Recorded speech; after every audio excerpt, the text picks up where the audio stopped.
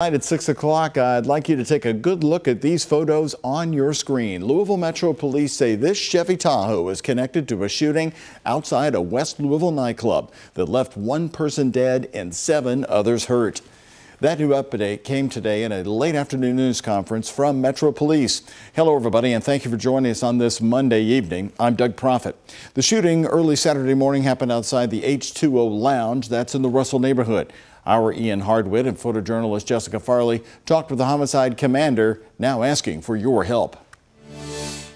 Take a look at this SUV. LMPD released the photos of the light brown or gold Chevy Tahoe dated between 2007 and 2014. They're hoping for the public's help finding it after the department said a suspect drove away in the car after a deadly weekend shooting. The shooting near 26th and Broadway happened outside H2O Lounge around 12:45 a.m. on Saturday. Gunfire hit 8 people and put bullet holes in the front of the car, according to police. That damage occurred at the time of the shooting and that the vehicle was possibly disabled and would not have been able to travel very far from the scene. Now, the driver of that Chevy Tahoe, police believe, is their only suspect at this time.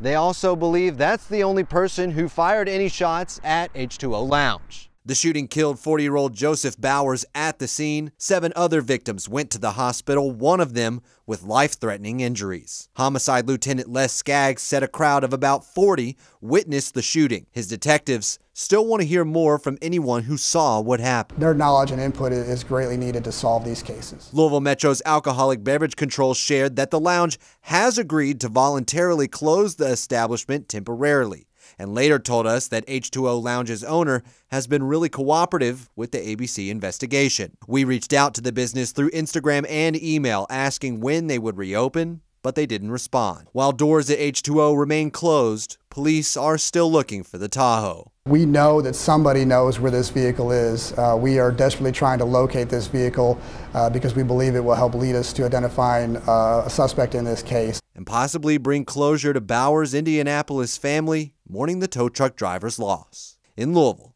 Ian Hardwitt, WHAS 11, on your side.